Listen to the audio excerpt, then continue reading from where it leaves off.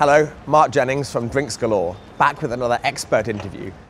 This time, we're talking to Mark Thomson, brand ambassador for the fabulous Glenfiddich whiskey. In the heart of London, we're about to be transported away to the heart of Scotland through fine tailoring.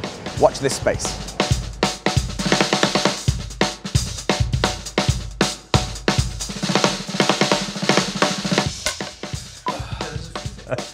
Yeah, cut that.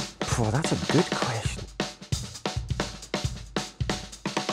What does a brand ambassador do? Every day is varied. Conducting tastings to the trade, or it could be public facing with consumers, conducting radio interviews, TV, that type of thing. So very much anything that's a contact with the public involving the brand, I'm there. How do you become a brand ambassador? If I told you that, everyone would be able to do it. You have to have a knowledge of the product in general. My role in becoming a brand ambassador was from working within the whiskey industry for a number of years.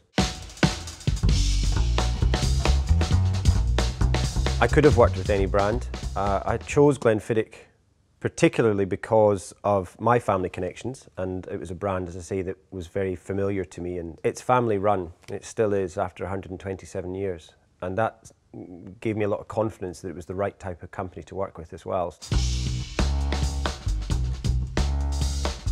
You know, there's lots of travel and it's tiring, and you get to that hotel room and it's night after night after night.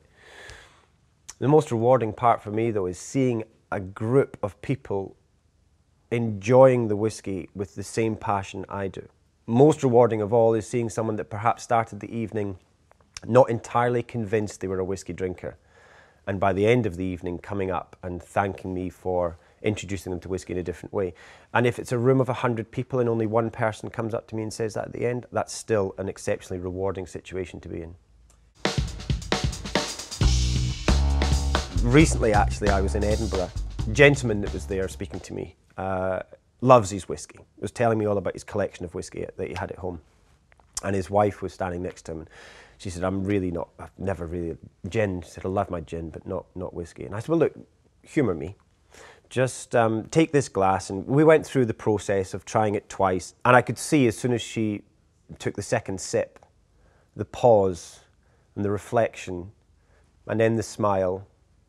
And there was only her smiling because her husband knew straight away he'd just lost half his whiskey cabinet to his wife.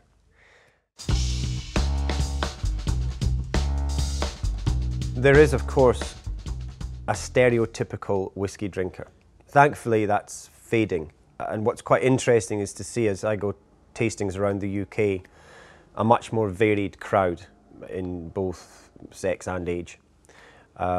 We see bars introducing whiskey in a different way in terms of cocktails, so there's a broader range of ways to enjoy whiskey, and that, even for the die-hard gentleman in his club in a Chesterfield with a tweed suit on that would think of nothing more than just adding a dash of water, you see these people now trying cocktails. So there's definitely a move towards that. The ideal cocktail serve, well, we're currently serving a 12-year-old with a little bit of elderflower cordial and topped with soda. Wonderful summer drink. And it's light and it's surprising because people are expecting a much heavier weight drink because there's whiskey in it. But because our 12-year-old is quite light to begin with, the elderflower picks up on some of the lovely floral notes that are in there. The soda lengthens the drink and makes it nice and refreshing. So we've seen a few people change their tune when they've had a sip of that.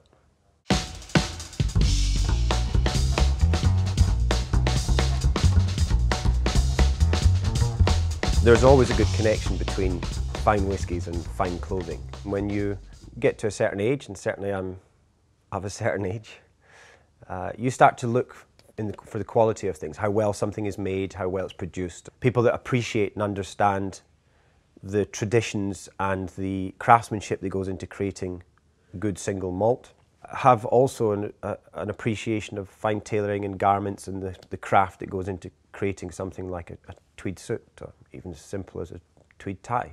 Of course, as the modern world changes, things have to adapt with that. And at Glenfiddich, we've been quite maverick about trying new avenues with our whiskey, moving with the times and keeping things modern. And of course, Walker Slater are quite maverick in their approach to tweed as well, taking what would be a traditional cloth and weaving that into a number of different garments in different styles. Very much the same way we do that at Glenfiddich with whiskies, just adapting and changing to follow styles and as palettes change and develop. I know that in the bespoke tailoring room that they have there, where they serve Glenfiddich 15-year-old, they have men and ladies coming in, trying the whiskey and buying the suits. Either whiskey with me or shoes or tweed. And Walker Slater have been, you know, it's a great shop. I spend quite a lot of time here.